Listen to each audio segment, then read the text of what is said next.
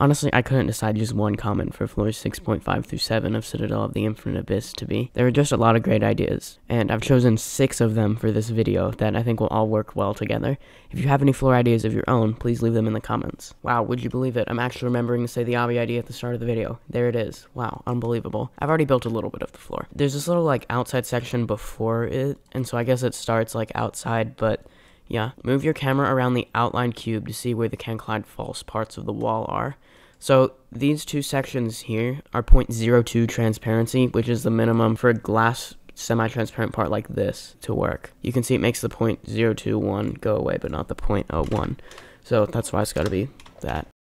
And it's semi-transparent because it's 0.99 transparency. Anyway, this comes from the first of the 6 comments. So it's a floor using glass mechanics, but I don't know if they happen in Obby Creator. They do. For example, a button that activates glass for a few seconds to let you see what parts are real, and a glass push box you can push around to see what is real or fake, like in that Tower of Feeling Lazy section. I've never played that tower, so I don't really know what they're talking about there, but I can imagine it. But yeah, basically just using the properties of glass, which is that it'll make things 0.02 transparency or higher completely transparent.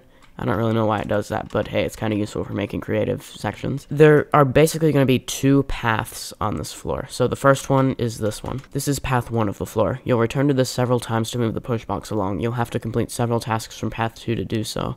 Be extra careful not to let the push box fall because there's no way to respawn it and you will be soft locked. Oh, and falling here just sends you back to here, by the way. You can start path 2 with like some jumps like this, I guess. This is path 2 of the floor. You'll complete several sections throughout it to help move the push box from path 2 along. Falling will send you back to the start of the floor. Pretty much just says the same thing. Well, except it says the push box is on path 2, which is inaccurate. Now it's correct.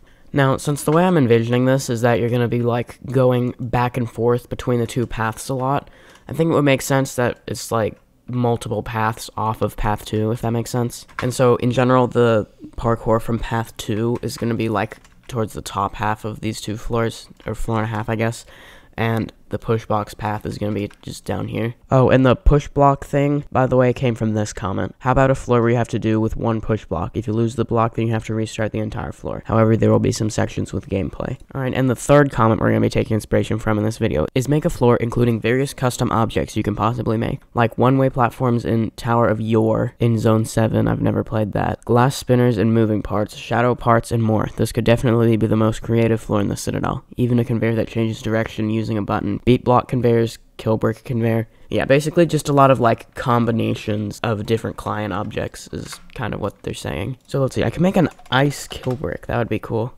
Get it? If I turn off invincible editing, you can see I'm taking damage and also sliding on it. I think we're gonna not leave these ice kill bricks like marked, or it doesn't like say that anywhere. You'll just have to figure it out yourself. But remember, if you fall on path 2, it's okay, but if the push box, or path 1, but if the push box falls on path 1, then you get soft locked because you can't respawn it. Another comment was floor idea. Make a floor with a lot of trusses and wraps with some rotation, but on some jumps you have to touch a fading part and then go back. Then you have to wait for it to do the next jump. I hope you understand what I mean. What I think they're saying is that, well, let me just show you. So, like, this is a fading part that's blocking you from going here, but, like, you could hit the fading part to make it disappear, wait a second, or 5 seconds. If we leave a gap in the truss right here, then you have to actually ladder flick to hit the fading part. So, the way we can do this is that we'll have, like, you'll do a section in path 2, and then you'll go back to a section in path 1, which is, of course, going to be a push box section in some way. So, for example, you can press that button, and then it would activate a path over here for you to push the push box across. Then you get the push box to another button, which activates something else over here on path 2. Okay, so the next idea from a comment is a wall hop maze. I think they were kind of joking about that, but we're going to do that anyway. Sort of. Not just like a maze where you have to wall hop the whole time through. That would be impossible. It'll be a mix of wall hops and ladder flicks and like normal platforms and stuff. So it's not going to be that bad. So we can put the maze in this little section in the corner of the floor here. And honestly, it may not even really be a maze. It'll probably just be like one path, especially because it's like kind of a small section. You just be able to like put your view underneath here to find the correct route anyway. Okay, so here can be the path of this, and then I'll add more of these wedge things like I did here to make it look a little bit better. You know this section from Tower of Mechanically Induced Mayhem? We're going to kind of be doing that here, but instead of getting a code, you're going to be getting the positioning of platforms. We're going to make it so that there's a spinning glass platform, as this comment says from earlier, and it tells you where the platforms are over here. This needs to be can collide false though. So first let's decide where the platforms go. So we can do like one there, maybe one there, maybe one there. Now this space is the same as this space in like size, and if I just line this up correctly, there's a like 2x2 space here. So if I temporarily place that and give it the stud texture so I can see what I'm doing, clone this and place it there. There we go. I can delete that now. So what if we make these have the normal color but reflectance 0.2? Now in theory, if I make this 0.2 transparency, by that I mean 0.02, if you look through the glass, you should be able to see it. Yeah, I do want to change the size of this though. Alright, floors 6.5 through 7 of Citadel of the Infinite Abyss are now done. Here's the Obby idea if you want to come play this. So when you finish the previous outside section, right before this floor, you have to do this head hitter thing off of like the lowest part of there, so it's the most consistent, I guess. Move your camera around the outline cube to see where the can-clad false parts of the wall are. So you can see there are 2. This is path 1 of the floor. You'll return to this several times to move the push box along. You'll have to complete several tasks from path 2 to do so. If the push box falls or touches red bricks, it will be respawned. Nope, just kidding. Not respawn and you'll get soft locked. Player says not respawn and you'll get soft locked. Shark says, welp, it looks like question mark is here. The player, if you fall, that's fine. You just get teleported out here. But if the push box falls, then it like gets teleported like over there somewhere where you can't get it back, and then you get soft locked because you can't do anything. This is path 2 of the floor. You'll complete several sections throughout it to help move the push box from path 1 along. Falling will send you back to the start of the floor. I can't guarantee which one the player's going to go through first, like which entrance, but I guess it doesn't really matter since you're going to go to both inevitably. But the first thing you're actually supposed to do, if you're not going to read all the signs first, is go this way across the ice kill bricks, and then you do this thing. So you need to do that so that this will start fading away. And once it's gone, you can trust flick across.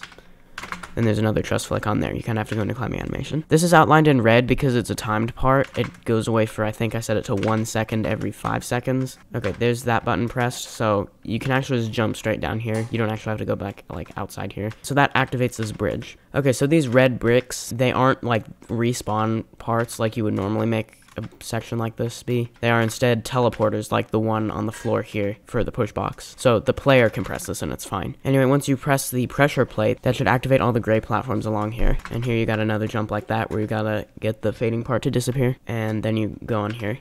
From here, it might be possible to make that jump. It's probably not. But what you're supposed to do is that. Anyway, you gotta press this button here.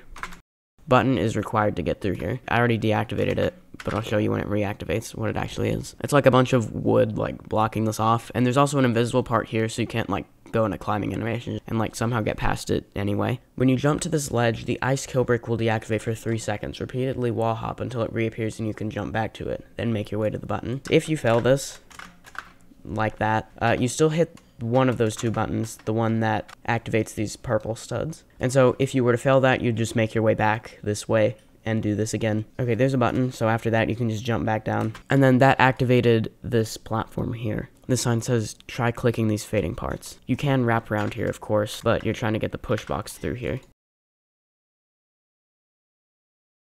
And yeah, probably do it backwards so you don't go into climbing animation on the push box, which would be annoying. Now that you have pressed that gray button with the push box, you can go back this way, and you have to do these trust jumps, which are of course now activated. From here you need to look through the spinning glass part to see where the platforms are ahead of there, and that's what that sign explains. So there's one approximately here, there's one approximately here, and one approximately here.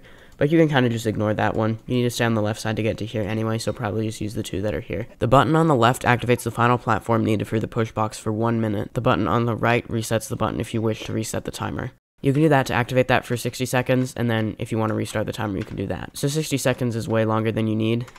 I was thinking you'd like go around the whole thing through here, but I didn't realize you could like just jump straight down. I guess we'll leave it at 60 seconds though, because it is like a soft lock. So it presses a button when it falls down there, and so it'll deactivate a half stud wall here, and also an invisible 1 stud wall. The reason for the invisible thing is so that you can't just dance clip. That's going to be the end of the video. I hope you enjoyed it. Here's the Obby ID one more time. If you enjoyed, please remember to leave a like and consider subscribing so you don't miss any future videos. I'll see you in the next video, and have a great day.